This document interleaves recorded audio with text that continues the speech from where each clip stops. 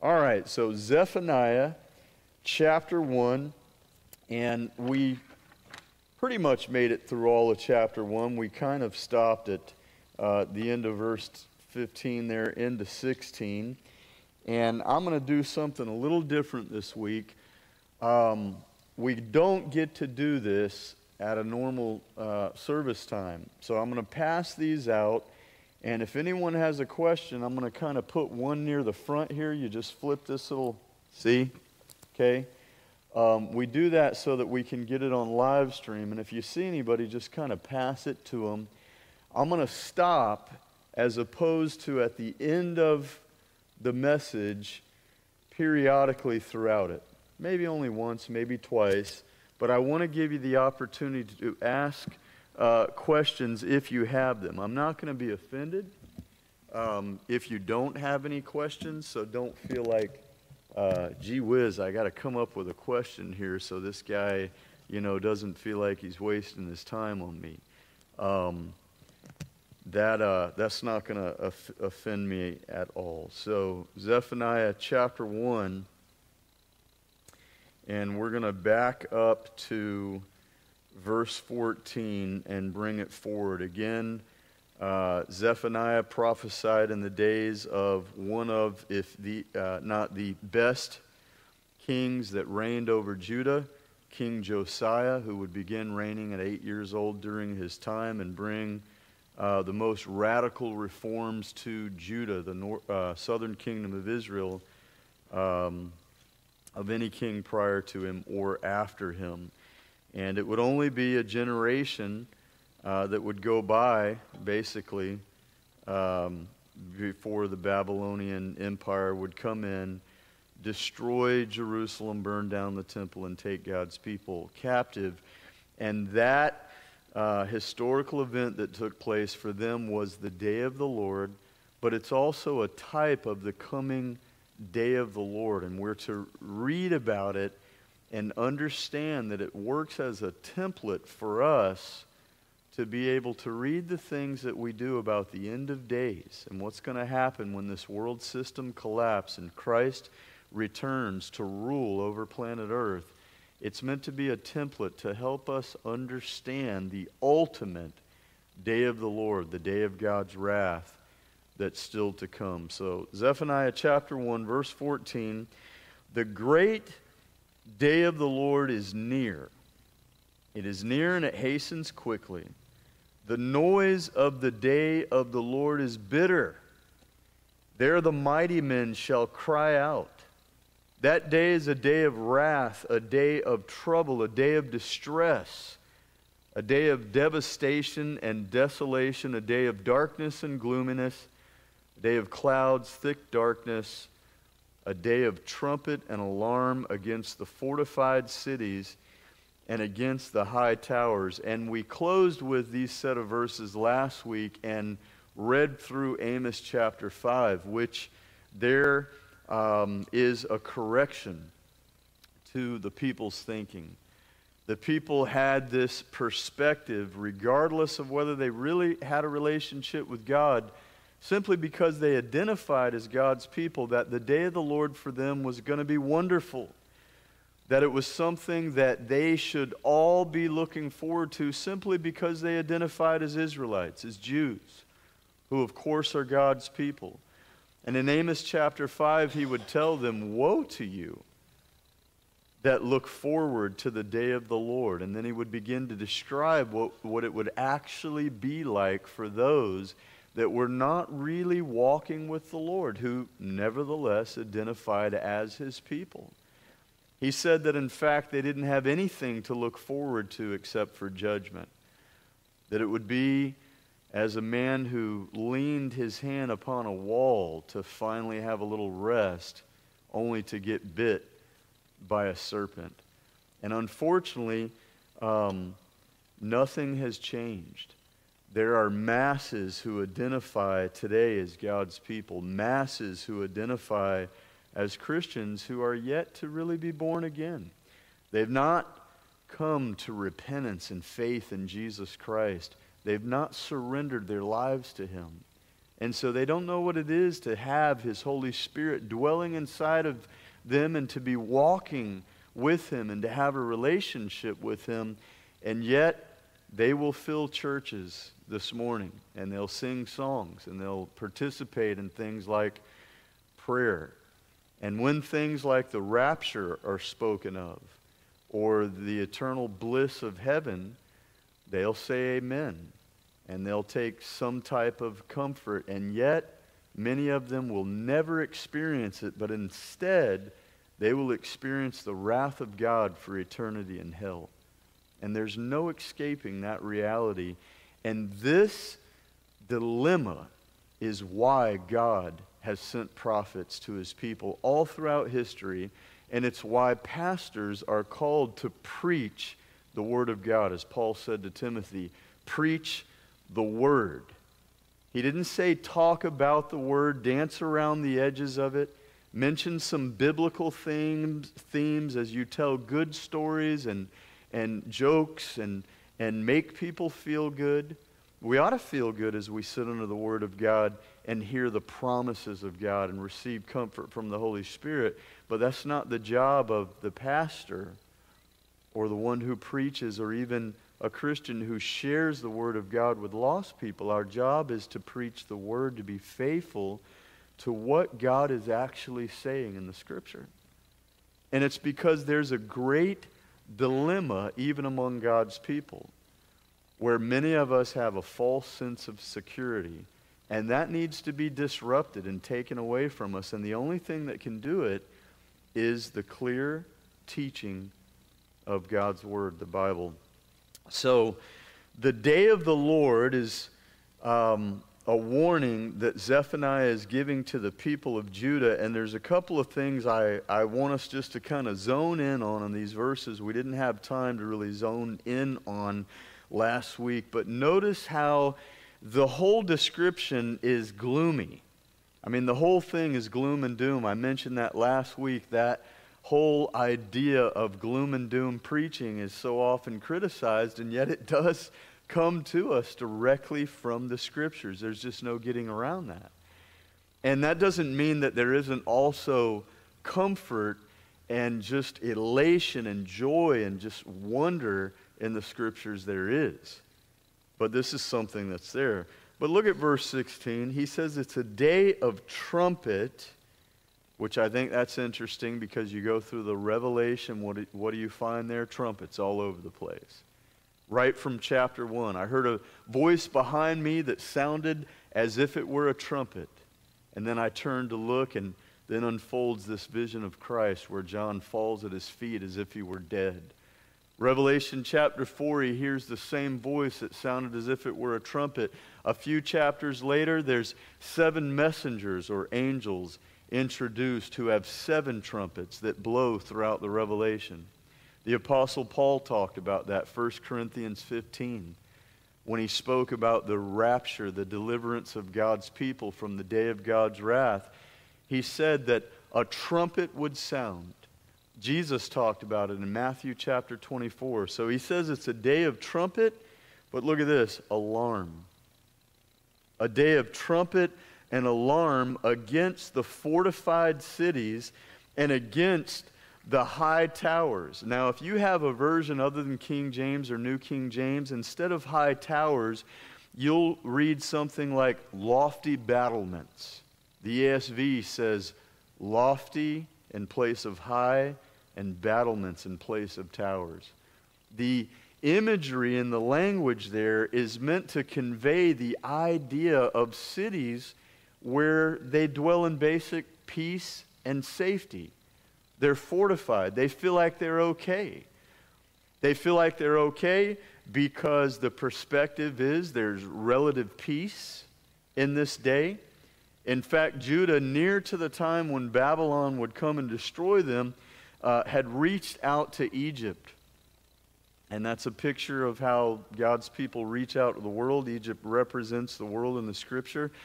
And they felt this relative sense of peace because of it. They thought, you know what? We have Egypt. Their armies are on our loan. We've got a pretty good army ourselves. We're pretty well fortified. I think we'll do okay.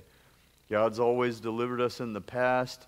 I think we'll just be okay. And they had this false sense of security. That's going to be a big thing in these last days. Turn with me real quick into the New Testament, 1 Thessalonians, and if you can, keep your finger there in Zephaniah. But turn to 1 Thessalonians chapter 5. I want to read to you what the Apostle Paul has learned from Jesus that things will be like before this day of the Lord comes with all of its destroying force. 1 Thessalonians chapter 5. Now this would be the point as we work through 1 Thessalonians chapter 5 and we turn back into Zephaniah to cover the few verses ahead, that if you have a question, because this could be new material for you, stuff you've never heard about before, some of it's a little hard to understand, so you feel free to raise your hand. We'll get you one of those mics and you ask. No reason to be embarrassed. The only reason, again, we're on the mic is for the sake of the recording. People can get your question and be able to learn as a result of it. So 1 Thessalonians 5, verse 1, Paul says, "But concerning the times and seasons," because he's been talking about the coming of Jesus Christ, and in particular, the day of the Lord. "Concerning the times and seasons, brethren, you have no need that I should write to you, for you yourselves know perfectly, or full well, or you know completely that the day of the Lord," this is what Zephaniah is talking about, "the day of the Lord so comes as a thief in the night." We've heard that language before. "For when they say peace and safety," two things. World's going okay. I know there's skirmishes over there in the Middle East and different places like that, but we're doing pretty good. And safety. And even if somebody did come against us, I mean, look at our military. We are so well fortified. We are so well defensed. Who's really going to mess with us? I mean, do you realize the kind of arsenal that we have? When they say peace and safety, then sudden destruction comes upon them. That means in a moment in which they're not expecting it, the day of the Lord comes upon them. This time breaks forth in a generation and in a time when they're not thinking that there's any reason to be afraid, to be concerned. And suddenly, Paul says, destruction comes upon them as labor pains upon a pregnant woman, and they shall not escape. Now, it's interesting that he would use that analogy, because usually pregnant women realize they're pregnant, don't they? I mean, most women that are pregnant, they know they're pregnant, but there still is that phenomenon where, other than some Braxton Hicks or something like that, and all the normal things that come along with pregnancy, you could just be sitting anywhere. You could be out in an Applebee's, taking down some chips and salsa with a pickle on top and some ice cream or whatever you're doing as a pregnant woman. Just a normal Sunday after church. And you know you're pregnant, but you're just having lunch. And then your water breaks. And the moment's upon you, and things begin, and now you have contractions. And before you know it, you're having a baby. And Paul describes it like that because of the quickness with which it will come. So they don't expect it. They're saying peace and safety, but they ought not to be saying that. The reason they're saying that is because they've adapted to worldly perspectives. They've ignored the warnings of Scripture. Unfortunately, even some of the people that identify as the people of God, Judah would do the same thing we see in Zephaniah.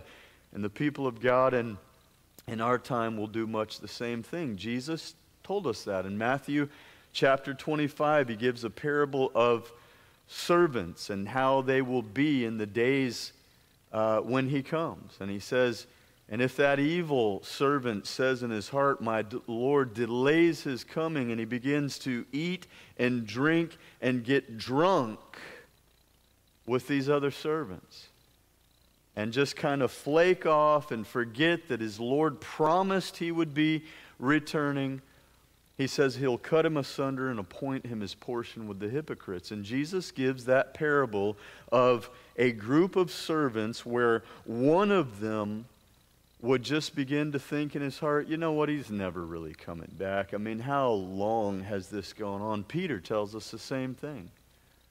How there'll be scoffers in the last days, and they'll say, you guys been saying that forever.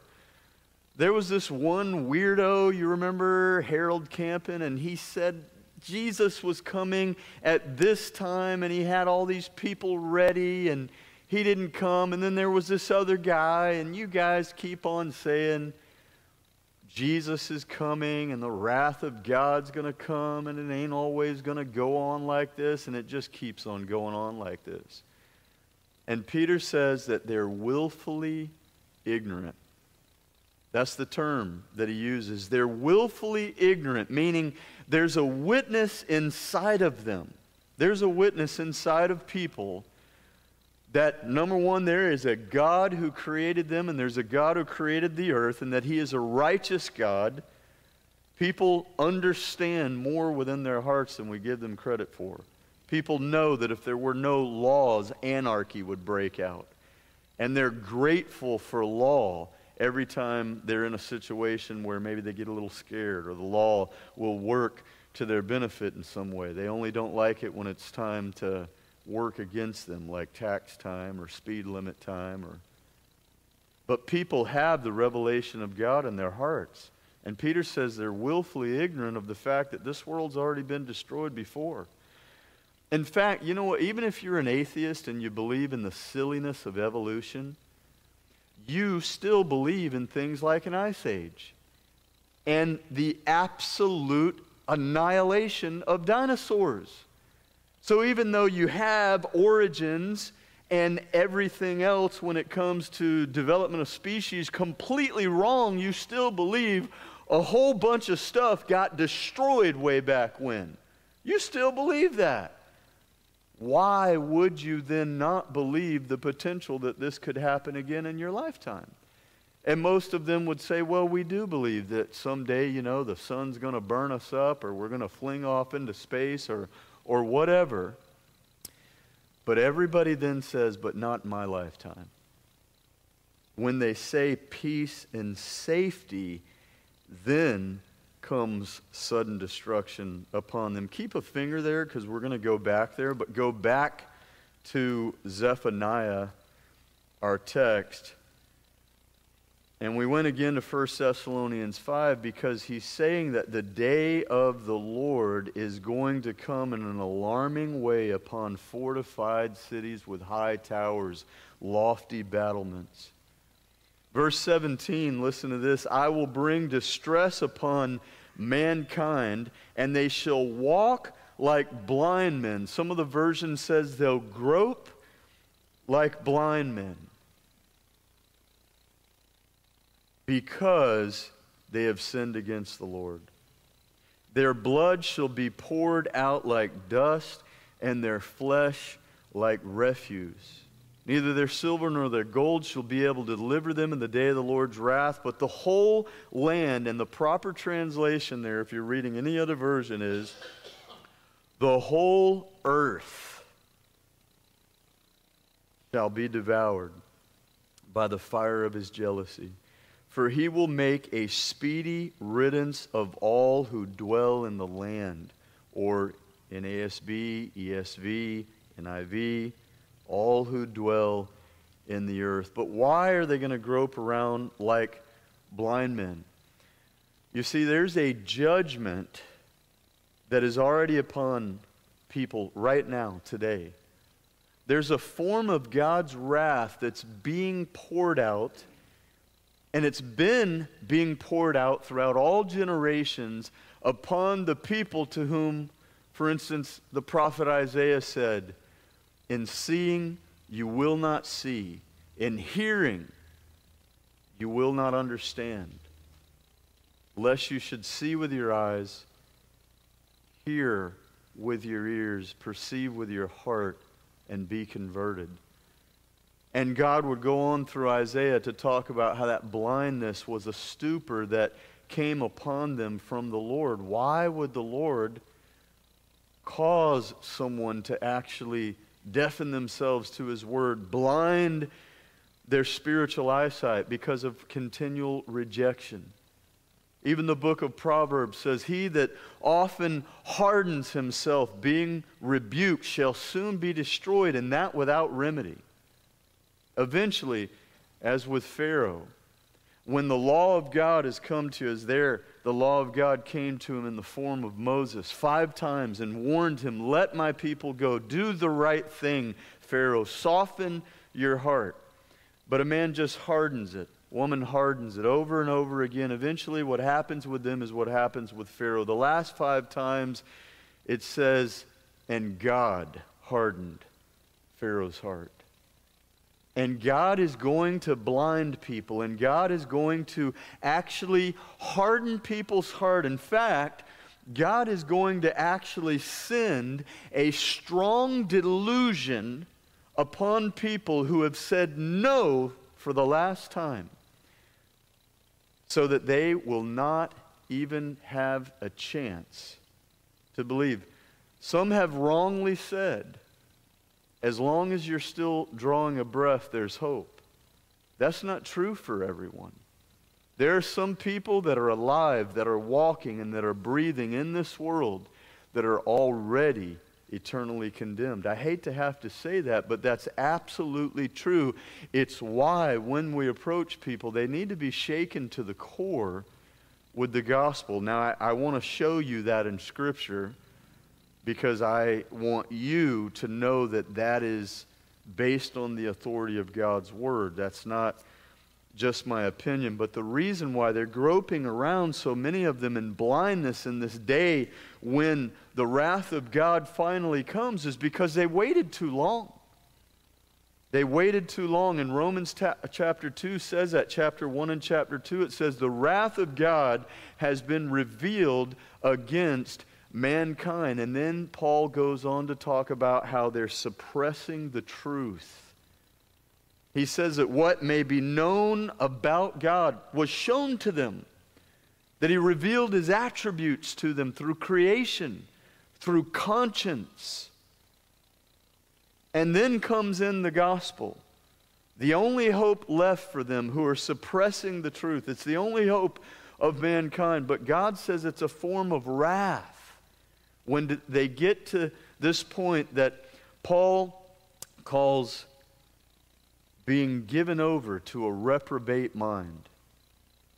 That reprobate mind simply means that their mind is fixed upon rejecting God, that it's fixed in rebellion, that it's fixed in living their own way, that they will be king and die as king, and they have become reprobate as Pharaoh was, to the point where God says, I give you over to that mindset.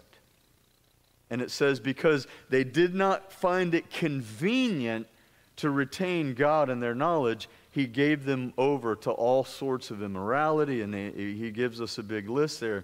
But look with me as we think about the idea of people that are just in this spiritual blindness when the day of the Lord comes, at 2 Thessalonians now. Not 1st, but 2 Thessalonians, one book past where we just were in the New Testament. And look at what the Apostle Paul says in chapter 2. They're going to grope about in blindness, Zephaniah says, and they are going to be destroyed. There's a certainty of their doom. And that's why there needs to be an urgency in us sharing with people, just like there was an urgency in God's prophets. So 2 Thessalonians chapter 2, right from verse 1.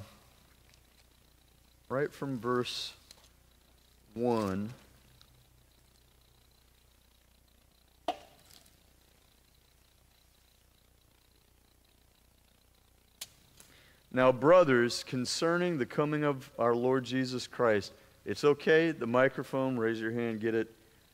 I'm going to say some things that are going to probably be a little controversial to you, not for the sake of controversialness, not saying anything to you for shock value. That is an immature waste of time. I just want to teach you what the Scripture actually says, and then you can wrestle with it. And part of wrestling with it is asking questions, then going home and meditating on that. Now, brothers, concerning the coming of our Lord Jesus Christ and our gathering together to Him, we ask you not to be soon shaken in mind or troubled, either by spirit or word or by letter, as if it were from us, because people were circulating false letters all the time in the names of apostles saying silly things. They were counterfeit, as if from us, as though the day of the Lord had come. New King James Version, the day of Christ. Other versions, the day of the Lord had come. Some people were writing that. We're in our main services at 10:30, 2 Timothy chapter 2. As we work our way through 2 Timothy, we'll see that there was guys in Paul's time even teaching the resurrection was already past. And the devil's motive in moving them to teach these silly things were to mess their faith up, to overthrow their faith. So Paul says, hey, don't pay attention to letters that are saying the day of the Lord has already come. It hasn't come. Verse 3, let no one deceive you by any means. I don't care if they pull out all the stops, do some kind of fake miracle. I mean, they really come off as credible. The day of the Lord has not come. And he's going to say to them, I'm going to give you something to look for that's coming before the day of the Lord. And until this comes, it doesn't matter what they say to you, don't believe them, because they're deceiving you. Paul's going to be really clear about this, and I just want you to be able to hear what he says as he says it. Let no one deceive you, verse 3, by any means, for that day will not come unless the falling away come first. Number one, what is the falling away? If you read through all Paul's writings and you read through Jesus's prophetic messages in like Matthew chapter 24, Luke 21, Mark 13, all the same message that he spoke to his disciples on the Mount of Olives about signs that would occur before his coming, here's what you get. That Christians are going to fall away from the fundamentals of the faith. They're going to begin to fall away from the truth of the Bible. He warns Timothy. He says, Timothy, man, preach the word, be instant in season and out of season, for the time will come when people won't endure sound teaching, but they'll heap to themselves teachers because of their itching ears, just desiring to hear what they want to hear. He tells him in another place, he says, Timothy, the Spirit speaks expressly that in the latter times some will depart from the faith. They'll give heed to seducing spirits and doctrines of demons. Jesus says, Matthew 24, guys, the time will come when the love, and the word love in Matthew 24 in this verse is agape, when the love of many shall grow cold. The agape of many will grow cold, and many will betray and hate one another. And Paul here warns us of this same thing, that there will be, prior to the day of the Lord, the wrath of God coming upon the earth, a falling away from the truth. Let no one deceive you by any means, for that day will not come unless the falling away comes first, and then something else. And the man of sin is revealed. You can see him. He's out in the open. The man of sin is revealed, whom we call the Antichrist.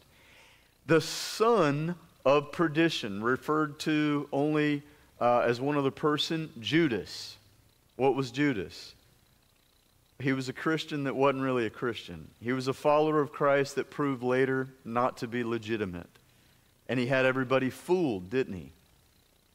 The Antichrist, the son of perdition, who opposes and exalts himself above all that is called God or that is worshipped, so that he senses God in the temple of God, showing himself that he is God. Don't you remember that when I was still with you, Paul was actually there among the Thessalonians teaching them prior to this? When I was with you, that I told you these things, verse 6, and now you know what's restraining. Restraining what? That the day of the Lord would come.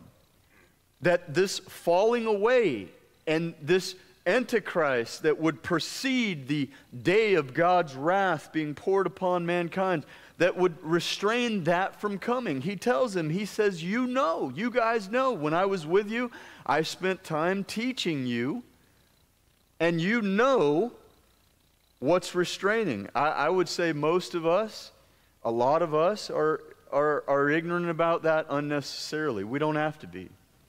Every single one of us should leave here today knowing what is preventing the day of the Lord from coming, because the Bible says it all over the place. Peter says it this way: the Lord is not slack concerning his promise, but is long-suffering, not willing that any should perish, but that all should come to repentance. The long-suffering mercies of God are what are restraining. And all that belongs to that. Angelic forces being dispatched under his sovereign command in the earth, doing all kinds of things we know very little about, and all of that invisible God stuff. But what we know ultimately, it is the working of God in the earth that is restraining this day, because he wants people to be saved. You know what is restraining or withholding, that he may be revealed in his own time. For the mystery of lawlessness is already at work. This is the man of lawlessness, and he's saying this mystery of lawlessness, or this secret of how people are going to fall away into lawlessness. You remember Matthew chapter 7, there were people who Jesus said would come to him in the last day, and they would say, Lord, Lord. And he would ultimately tell them, I never knew you. But they would say to him, Lord, Lord, have we not prophesied in your name, done miracles, cast out demons? And he would say, depart from me, you lawless ones. I never knew you. There is a mystery of lawlessness that affects not the planet. The planet's always been in rebellion against God, but it affects the people of God, those who identify as Christians. Back in Zephaniah, we're reading about God prophesying to Jews, people who identified in that time as the people of God. And this mystery of lawlessness is, gee, how could some fake invade the churches, a bunch of false teachers and deceivers, and us believe it? Because you look in the book of Acts and they're strong and they're preaching the gospel and the power of God is there and people are being saved. But the apostles are warning, hey, there's a day coming. Acts chapter 20. Some men, even of your own selves, rise up among you speaking perverse things to draw disciples away after themselves. Paul says, I cease not to warn you with tears for 3 years, day and night. Now you men, he says to the elders, shepherd the church of God, which he's purchased with his own blood. Why? Because grievous wolves are coming in, he says, who will not spare the flock. And we've seen it building and building and building and building, where today, man, unless you're a faithful teacher of God's word, unless you're someone who loves the Lord and you've studied the word to show yourself approved to God, so that you can be a workman with the Scripture who doesn't need to be ashamed one day when you stand before the Lord. And so you're able to share with people. You know, without somebody like that, so much of Christianity today is just a bunch of hot air. It's just psychology or some other kind of self-help program with the right characters, Jesus and the apostles. But the power of it, the meat of it, the reality, the truth of God's message is so often, it's not there. The mystery of this lawlessness, how it would invade and produce this falling away. Paul says it was already at work in his time. Back to verse 7. Only he who now restrains will do so until he is taken out of the way. And people have tried to guess at that. Is it the Holy Spirit? Is it that's an inconvenient line of questioning, because the Bible already gives us that answer. Okay? When you go back and you look at Daniel, Daniel is that book that's meant to peel back the covers off of the spiritual world and allow us to peer in and see heavenly battle taking place, which Paul tells us in Ephesians 6 goes on all the time. And there, what we see is Michael the archangel battling the demonic prince of Persia and Media. And we hear of Gabriel telling Daniel about these battles and telling him about how the Ancient of Days is going to come, and he's going to sit upon his throne, and he's going to give the scepter and give the reward and give the kingdom to this conqueror, this king who is Jesus. But there's this great picture, and this statement just grabs all of that theology and tells us that, man, God has a restraining force, and it's not an it's a he. Now, is it Michael the archangel? Is it Jesus? I don't know that any of that is necessary to figure out. I know that the commander of the armies of the Lord showed up to Joshua. Remember? He was standing in front of him with a sword, and Joshua said, "Are you for us or the bad guys?" And he said, "No, I'm the commander of the armies of the Lord. I'm not for either one of you. You get on my wagon, not me get on your wagon."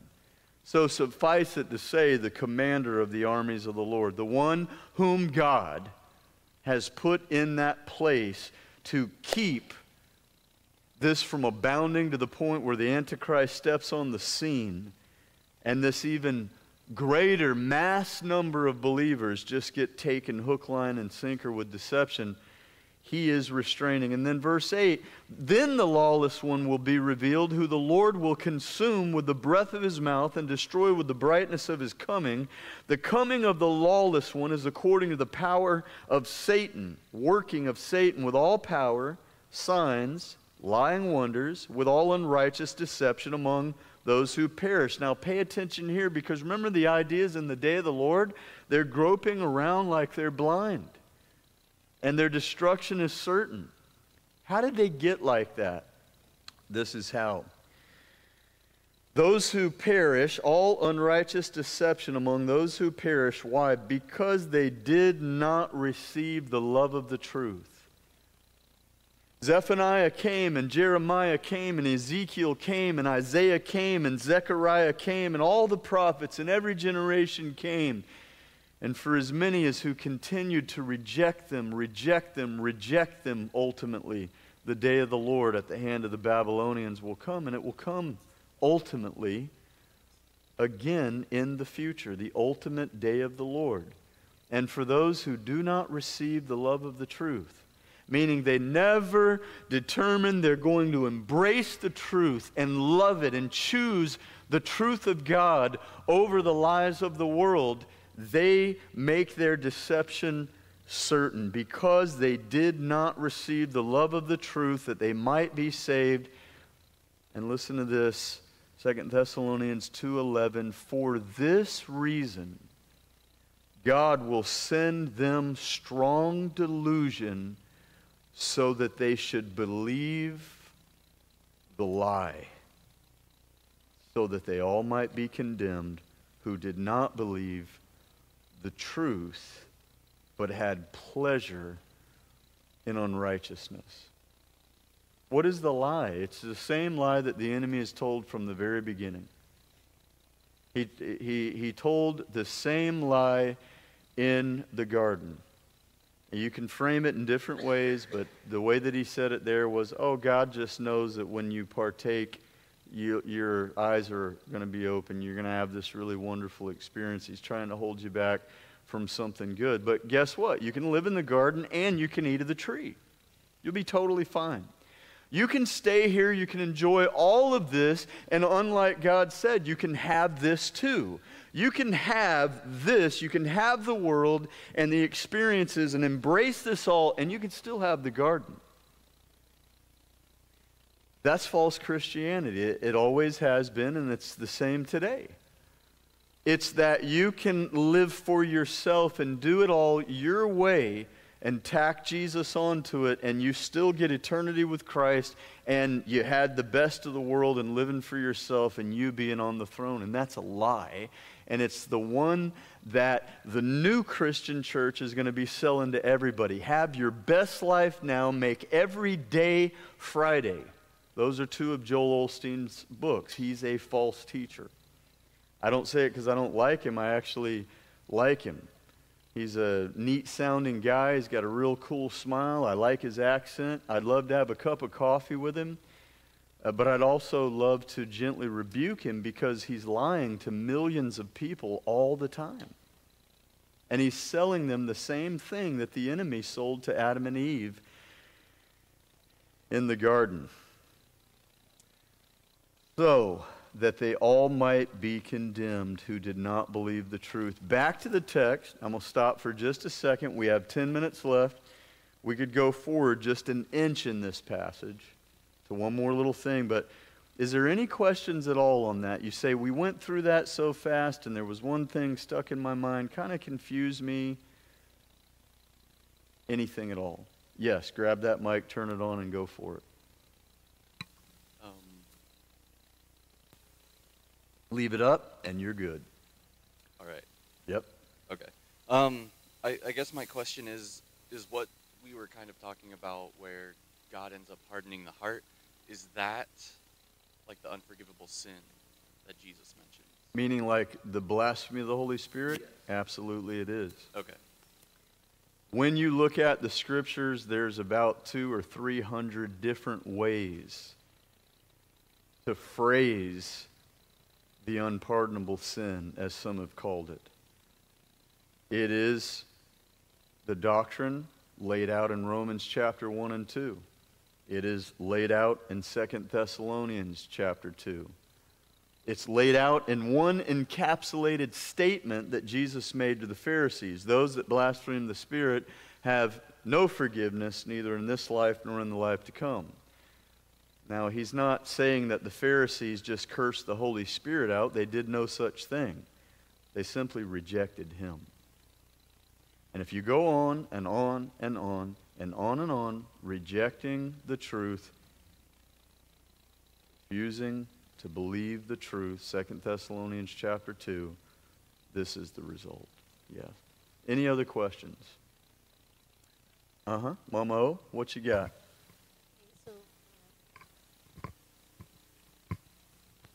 Just straight up and you're good to go. Yep. So when you said that even now some people are already hardened, like that I don't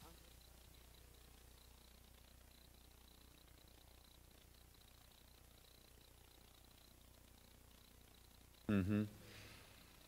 Let me turn and read to you. And we will stop there just for today. But let me turn and read to you from Romans. Turn real quickly, and we'll close it out there. I want to answer your question from the Scripture. Romans chapter 1.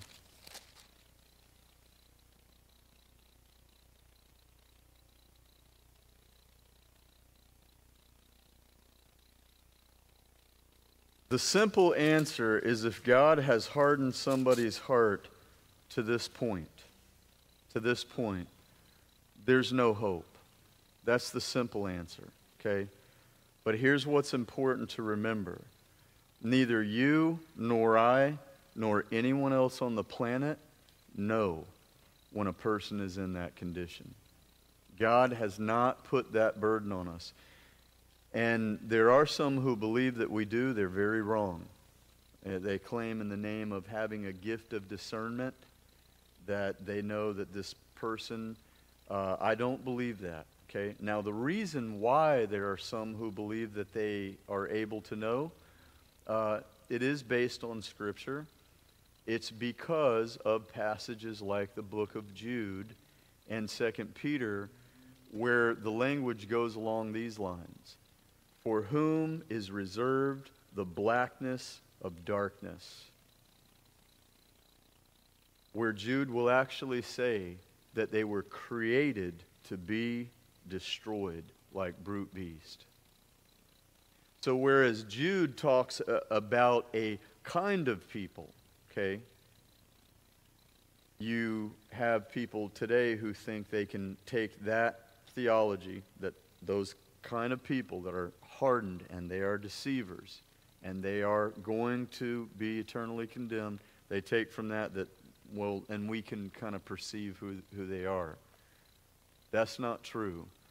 God hasn't put that burden on us. If he had, here's what we'd be doing. We would be doing what hyper-Calvinism does, okay? Hyper-Calvinism.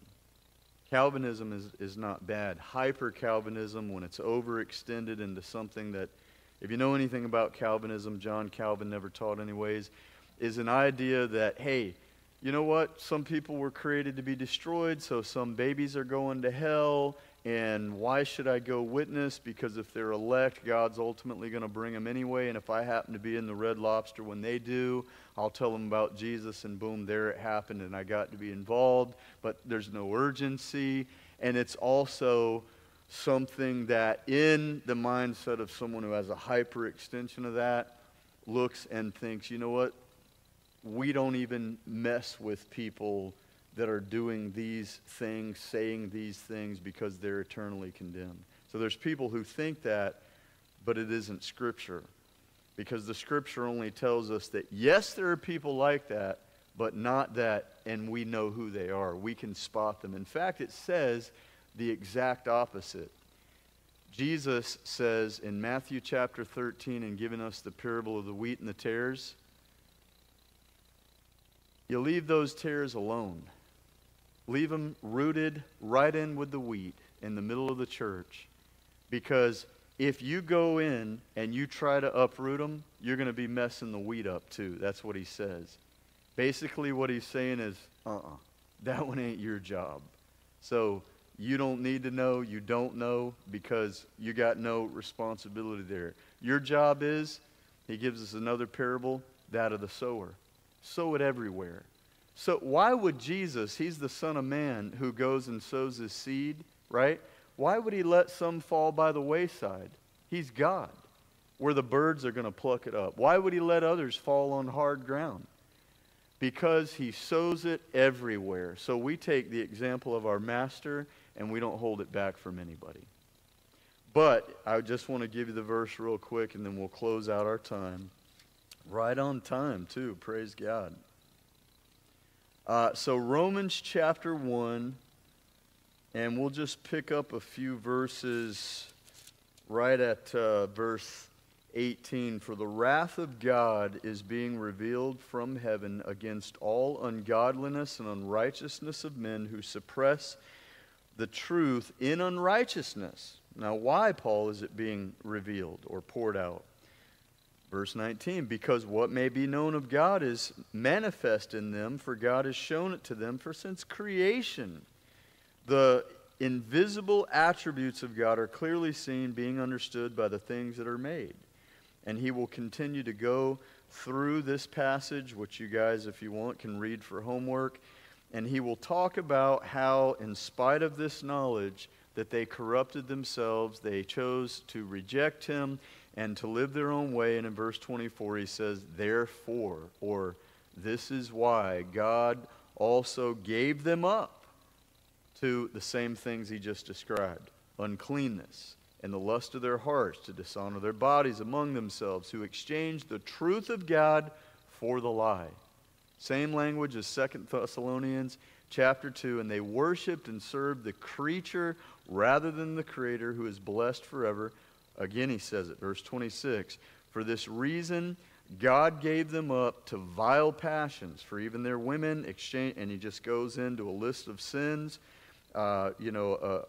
particular sins that's very lengthy, kind of all the way down through the rest of the chapter. And in verse 32 says, who knowing the righteous judgment of God, they understood that there was a judgment for this deep in their hearts, but they kept suppressing it. Who knowing, verse 32, the righteous judgment of God, that those who practice such things are deserving of death, not only do them, but approve of those who practice them. So the idea of God giving them over to do these things is that of taking his hands off. Who are they? We don't know. Do they exist? Absolutely they do. The Apostle Paul, the one exception to what I said is the Apostle Paul in some places in the New Testament letters does make direct reference by name to people. But here's the way that I look at that. Because the doctrine of Scripture, like the parable of the wheat and tares, I talked about it over and against the parable of the sower. Sowing it all over. Hey, you don't mess with this, trying to distinguish and pull up tares, right? Because of the overall doctrine of the Scripture, I think when we see the Apostle Paul naming certain individuals as people that are reprobate, because he does name some of them. Guys like Alexander the coppersmith type characters. I think what you see is the office of apostle that I do say clearly is not with us today. We have apostles today just like they did then. They're right here. Paul is my apostle. Peter's my apostle. Those are our apostles. But apostles in the sense of people that were given the task with miraculous power to authenticate the gospel as the message of God on the backs of miracles like raising the dead, that office isn't with us today. It's not. And that's something that's actually really easily demonstratable in the Scripture. However, the office of the apostle in the sense of foundational works, missional works, going and founding works, that is with us. But there's a very different office that Paul occupied, that Peter and the others occupied, and there were only 12. It's why in Acts chapter 1, Peter said, hey, we've got to pick one guy. He had two. He said, we got to pick one guy to take Judas's place. Why? Ain't but 12 spots. That's why Revelation chapter 21 and 22, it says, and the names of the 12 apostles were written in the foundations and in the gates. So other apostles in the sense of a different type of foundational missional work, yes, but in the sense of, hey, who's going to write the next book of the Bible? Not with us. So they do have a special office, and with that came special revelation. The doctrine of the Bible is sealed. If you get anyone who shows up and say, hey, I just wrote 3 Timothy today, no, that's not good. Let's pray. Father, we thank you for your word. Lord, there is so much of it that is difficult to understand, and Lord, I know that your word says that we prophesy in part, that now we see through a glass darkly, that then, Lord, that we'll see clearly, that we'll know even as we're known. So, Lord, I don't want to preach my opinions. I want to be faithful to your word. Help me to continue to do that. And if in anything I'm off, I pray that you would help me to see that, correct me, Lord, because I do just want to give your people, Lord, what you have preserved to be given to them. So make your word live in their hearts. I pray, Holy Spirit, that you would animate it, make it alive inside of them, that it would feed and nourish them through this week, that they would be encouraged, Lord, that you are coming again. And while we have an immensely great job to share your gospel, to warn people, that we also do have the assurance of our salvation, that we are not appointed to the wrath of God, but to obtain salvation through your Son. We praise you for that today. In Jesus' name, amen.